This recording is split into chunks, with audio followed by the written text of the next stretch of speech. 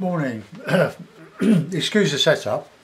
I've put the camera on the other side, but it makes it rather difficult because I can't see the screen that it's recording.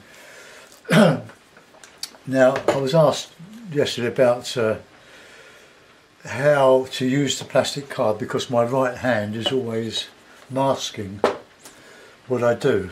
So I hope you'll be able to see more with what I'm going to do for this demonstration.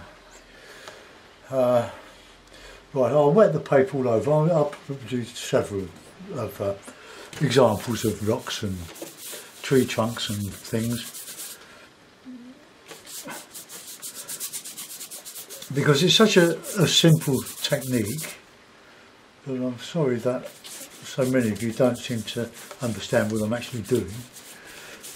Right, I've got my palette. It's been languishing in my stay wet palette on a bed of soaking wet paper towel, so it's all nice and sloppy. I've got a cup of tea, de rigueur. It's a horrible day in Britain today. It's been raining all night. My river Wandle is pretty full at the moment, but it's supposed to another 2 or 3 hours and it might sort of pass over. But whoops, everything's looking very green. Okay, whoops. So you need to use your paint. I'll put a sort of imaginary sienna wash over it, and a bit of burnt sienna as well, just as a backdrop. Now, you want all your dark colours for rocks. Bit of burnt sienna, umber, ultramarine, bit of light red, and try and get your paint as loose and thick as possible, because this dries much lighter than when you put it on. So with a bit of paint's going there as well. So we're going to paint some rocks here.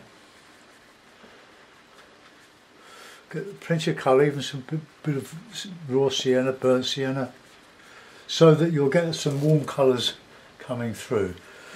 And I'll get that lovely and dark now with a bit of red, bit of Payne's grey, bit of ultramarine. Because the darker it is, the better the shadows are going to show. Okay, so while that's just soaking in a bit, now these are a couple of bits of plastic card. They're just, don't know what that one was. Pay as you go UK top up card, camping and caravanning club, RAC membership. Any bits of plastic. Look, I've collected them over the years, and I've got all these. Look, all ready to go. Various stages of destruction, but above all, they are not too flexible. If they're too flexible, they won't work very well. So, right, make sure your paper's flat. So I'll just stretch it again. So now the shine is just going off the paper a bit. We can start to etch. Now look, I'd always keep a soft corner and a hard corner. So we just look, just like that.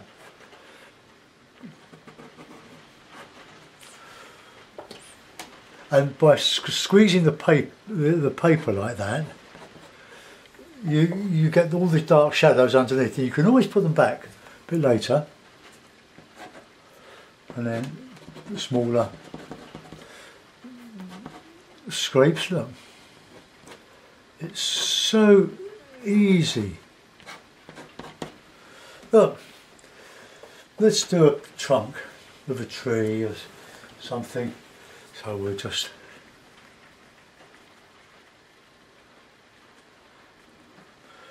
don't worry that it's all bleeding all over the place, but you do.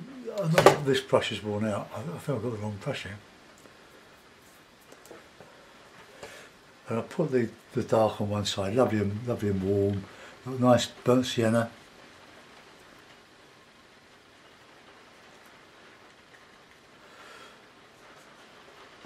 And then dark on one side. This is where the hake we'll have to change that brush, that's an old worn out one. Right, with a wider card we can, look, just scrape over.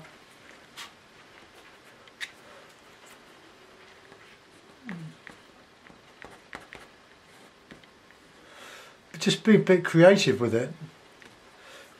Bits of grass flicks up.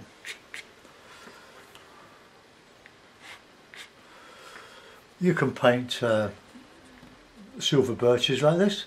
Just do bits here and there. So just catching the light, look. And then in this we can just, with a corner, just, you can drag it up into the sky or whatever, the water, whatever it's on. So there we are, it really is that simple. Let's find another hake. I've got so many hakes here.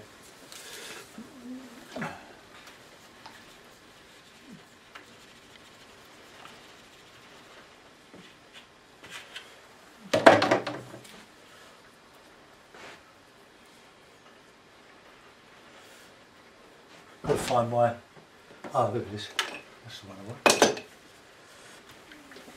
I've got a new one ready to go. Don't forget you need plenty of cloth. So with trees, let's make a bit of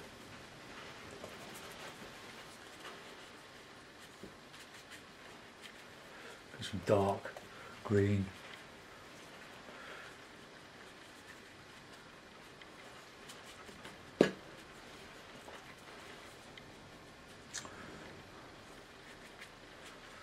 So just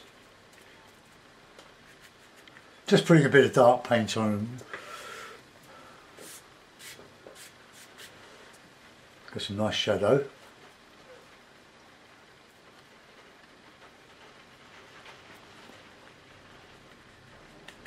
Just a bit of foliage on a hill. Right, card. Now,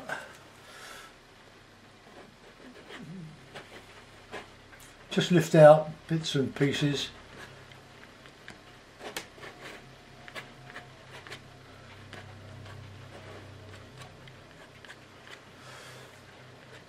It really is that simple, but you can, of course you can make a mess of it and you can overdo it.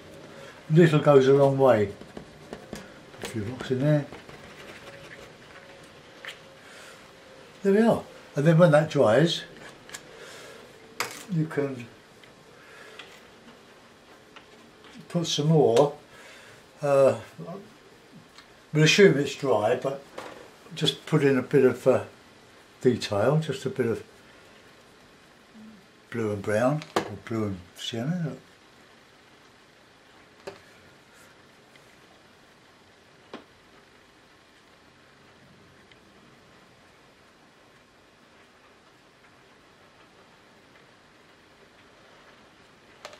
Create all sorts of mystery. That will bleed, of course, into the surrounding work because I'm doing it at the wrong time, but you get the idea.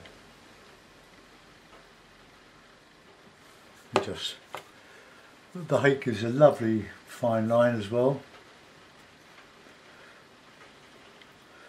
I was watching Bill Lupton this morning, a very impressionist, Disney-esque type of painting, very lovely, love watching him. I've only just found his channel, and what he does, it's a nice bright yellow. If he's painting a yellowy, a nice sunrise or sunset, nice bit of, but you want artist quality for that. Nice clean yellow rather than mine. Then going with your sienna. Burnt sienna, bit of umber. It's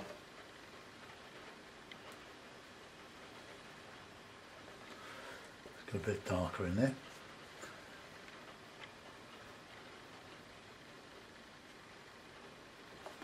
Then a bit dark.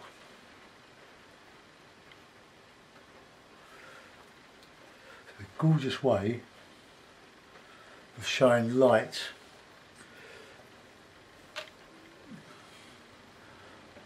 shining through an autumn tree. Of course, you put the light in. Okay, now you can always use a bit of card on there. You see that?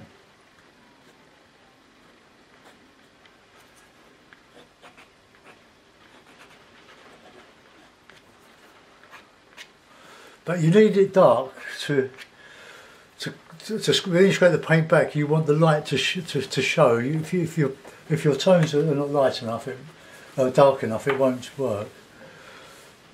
But just try to be creative with these things. They're tricks of the trade, but you can easily overdo them.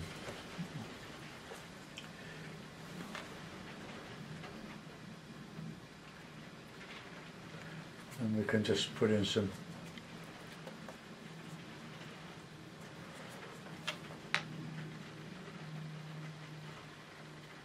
very easy to do with a hake. Okay, so there we are. That's the demonstration. I can't show you any more than that. That's just a very quick way of painting rocks without actually painting them. It's great, but even that's gone darker than light. It's dried lighter, so you have to compensate. Mix up your colours a lot stronger than you think they will end up, because they always end up at least 50% lighter.